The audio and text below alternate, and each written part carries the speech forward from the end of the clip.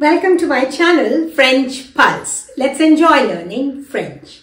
Today we're going to learn mettez au temps convenable with a few tenses. This is a quick recap on the indicators of some tenses. Let's start with present tense. Some of the indicators are maintenant, actuellement.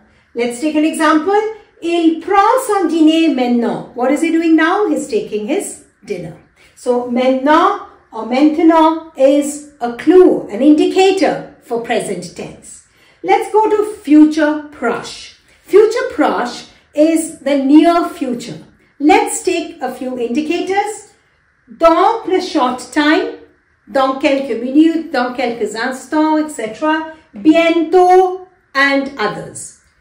Let's take a few examples. Dans une heure, mon ami va aller au marché. In an hour, my friend is going to go to the market. So, how do we conjugate future proche? It's aller in present tense plus infinitive of the main verb. You can see the infinitive of the main verb. Infinitive means unconjugated form.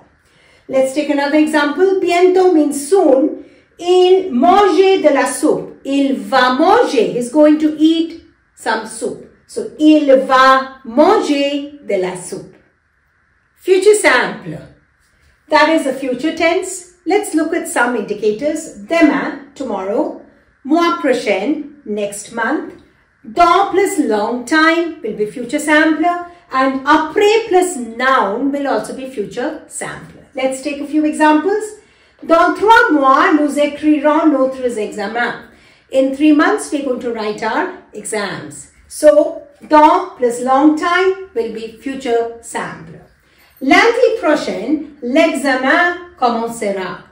Next Monday, exams will start. So, commencera. Now, how do we conjugate future simple? Please refer to my videos where I have explained in details. For regular verbs, we take full infinitive plus ending ai, asa, ons, ez, ont. And for irregular verbs, we have the irregular stem or the base plus the same endings. Now, we go to another example. Après followed by noun. Après mon travail will be future simple also. So, it becomes j'irai chez mon ami. After my work, I'm going to go to my friend's place. We go to future anterior. Future anterior is used to express when two actions are taking place in the future. The first action will take future anterior and the second action will take future simple or imperative. So, when you may use future anterior, we just now found out. But what are my indicators? It will be conjunction of time. Conjunction of time, let's take a few examples like quand, lorsque, which means when. Aussitôt que, dès que means as soon as. Lorsque, we've said already, après que means after. So, these conjunction of time indicates that the action takes place one after the other. So, where we have dès que, let's take an example. What's the formation of future anterior before we go to the example? Formation is avoir un être in future simple plus past participle. Right? So, dès que ma fille rentre de l'école, nous verrons un film. So, what is this? As soon as my daughter returns from school, we will watch a film. So once she would have returned from school, so it's going to be sera rentre. Why are we using sera? We're using the verb être as auxiliary because rentre is a verb that takes être as auxiliary verb. And with être, we must have an agreement with the subject pronoun. So next one, lorsque vous comprendre cette leçon, expliquez-la moi. So, as soon as or when you will have understood the lesson, explain it to me. So, when you would have understood the lesson, explain it to me. So, here what happens, we can have the first action in future will be future anterior. The second action will be future simple as you can see here. Or the second action could also be, the second verb could also be an imperative if there is no subject pronoun. Passé composé. Passé composé is another compound tense where we use auxiliary of avoir and être in present tense plus past participle. What are my indicators? Hier, l'année dernière, etc. Let's take an example. Hier soir, j'ai fini mon projet. So yesterday evening, I finished my project. It's a one-time action in the past. Let's go to l'âme parfait. L'âme parfait is also a past tense. How do we form it? We take nous form, present tense, remove the ONS and add the endings AIS, AIS, AIT, IONS, IEZ, AIENT. It is used for repetitive action in the past, habitual action, state of mind, weather, etc.